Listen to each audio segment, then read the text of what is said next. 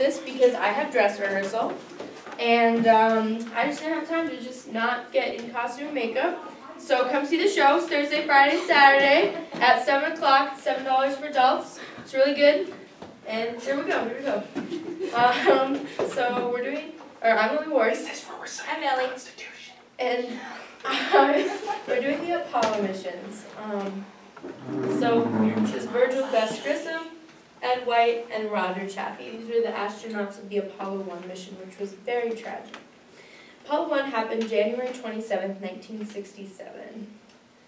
The plugs out test is a test to see if the spacecraft would operate by itself on internal power, meaning no cables, a pressurized cabin, very similar to a launch test, but not on the launch pad. The test was considered to not be dangerous because the spacecraft was not loaded with fuel or cryogenics, and all the explosive bolts were disabled. So it was supposed to be just another routine test. So the fire started after an increase in electricity. 9 seconds after that, Grissom called that there was a fire in the cockpit. 3 seconds later, Chaffee announced, "We've got a fire in the cockpit." And after 7.8 seconds of silence, 5 seconds of agony were recorded and ended with cries of pain.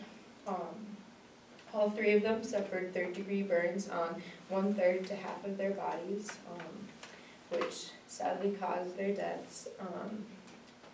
So then NASA started to investigate. They're like, why did this happen? This should never have happened. So the major causes of this accident were identified as 5 things. An ignition source being vulnerable to wire, a pure oxygen atmosphere at sea level, a cabin sealed with a hatch cover which can be removed at high pressures, combustible materials in the cabin, and inadequate emergency procedures.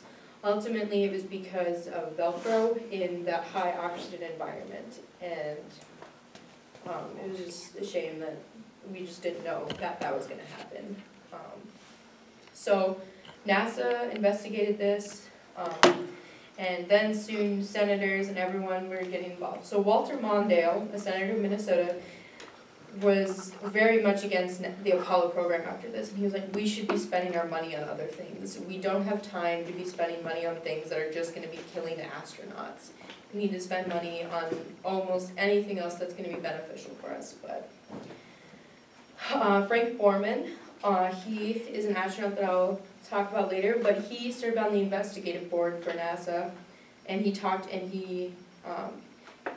supported NASA, and he was like, you know what, we know the risks that we're taking when we become astronauts, and it's just, we know the risks, and it's sad what happened, but we still have to continue with what we're doing.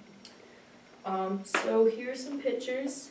So this is after the hatch and everything had burned and everything. This is just what they were positioned. So the following content is extremely graphic, and look away if you, I don't know what else to say. Look away if you don't. Block the camera for that, aren't you? It'll be fine. Okay. Yeah, turn off the recording.